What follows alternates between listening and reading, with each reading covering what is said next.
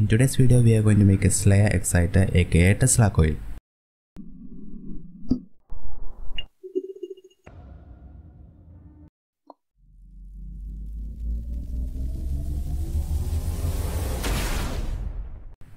When I started a new year, I decided to begin with my favorite invention by Nikola Tesla, which is a Tesla coil. So let's build it again and again. But this one is not the Tesla coil which Tesla built. It's more like an extension of old Tesla coil. Therefore, the name Slayer exciter.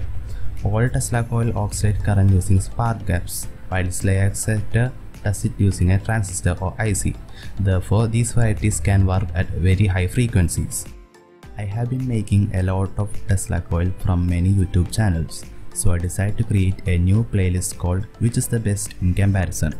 So you can decide which circuit should you use for better quality.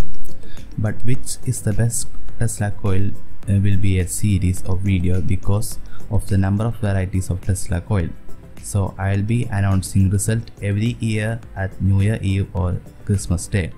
So if you guys have any suggestions about any Tesla coil circuit, please comment it below with a YouTube link or Google Drive link, so I can build them and give you the results. In today's video, we'll be making desktop Tesla coil from Keystone Science channel. The main attraction of this Tesla coil is the circuit. It's one of the most simple and powerful one I ever seen. The circuit only consists of one resistor, one potentiometer, one capacitor and a transistor. And of course 2 coils. Come on, these coils are common in every Tesla coil. That's the reason why I didn't say it. The working of the circuit is very simple as it's circuit. When we switch on the circuit, the current will flow through the transistor, then through the primary coil. This current flow will induce a current in secondary coil.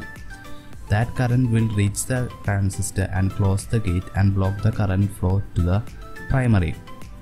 As this current through the primary cuts off, the secondary coil current will also turn off, which will open the gate in the transistor and the current will flow through the primary and induce current in secondary. And this cycle continues. This whole process happens a lot of time in a second. Therefore, the current which comes out of the open end of the secondary will be high frequency, so it will create a lot of cool phenomena like lightning patterns and corona discharge. Sweet Jesus, that took so long. I have to make a video about it working separately, otherwise I have to do this every time I build a Tesla coil. Man. Okay, back to the circuit. The reason why we use a potentiometer here is to tune the frequency of the circuit as same as the resonant frequency of the secondary coil. And we are using IRP 260 MOSFET. Why did we call it MOSFET? It's because MOSFET are a special kind of transistor, but compared to the other tiny transistor, this guy is a beast. Now let's build it. And by let's, I mean me.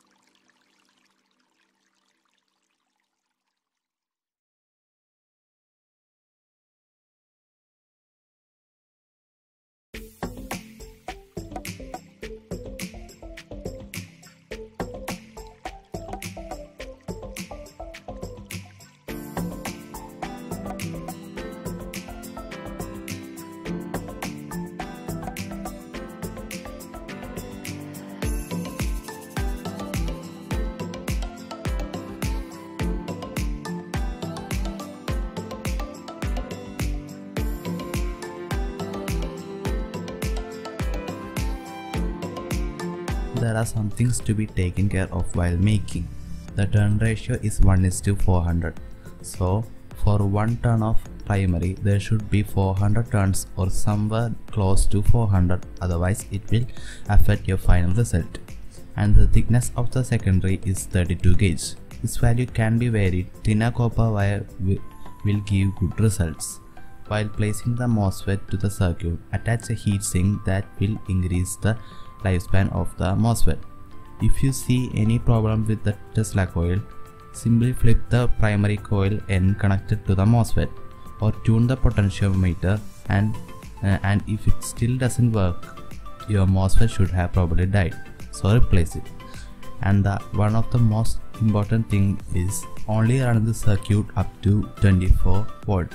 Even in 24 volt, don't run it so long, otherwise the MOSFET will die. But in other case you can run it forever in 12 volt. When you're going to switch on the circuit, turn the potentiometer to the left completely, and also add an insulator ring between the primary and secondary at the bottom to prevent sparking between the two coils.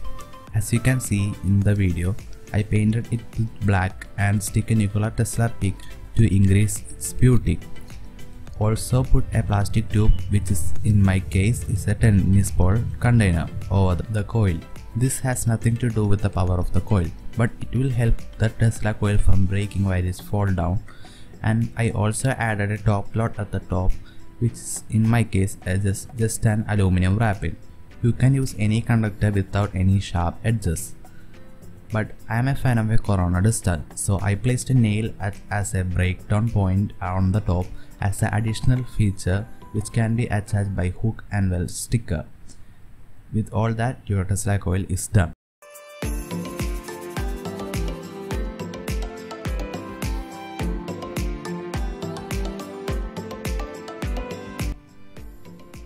Now it's time for conclusion.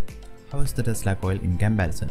In comparison to the Tesla coil which I have made in past, this guy is a bummer, because for the first time I see a corona discharge at the end, and it can withstand up to 24 volt, which compared to my old Tesla coil of 2 and 9 volt, it's cool.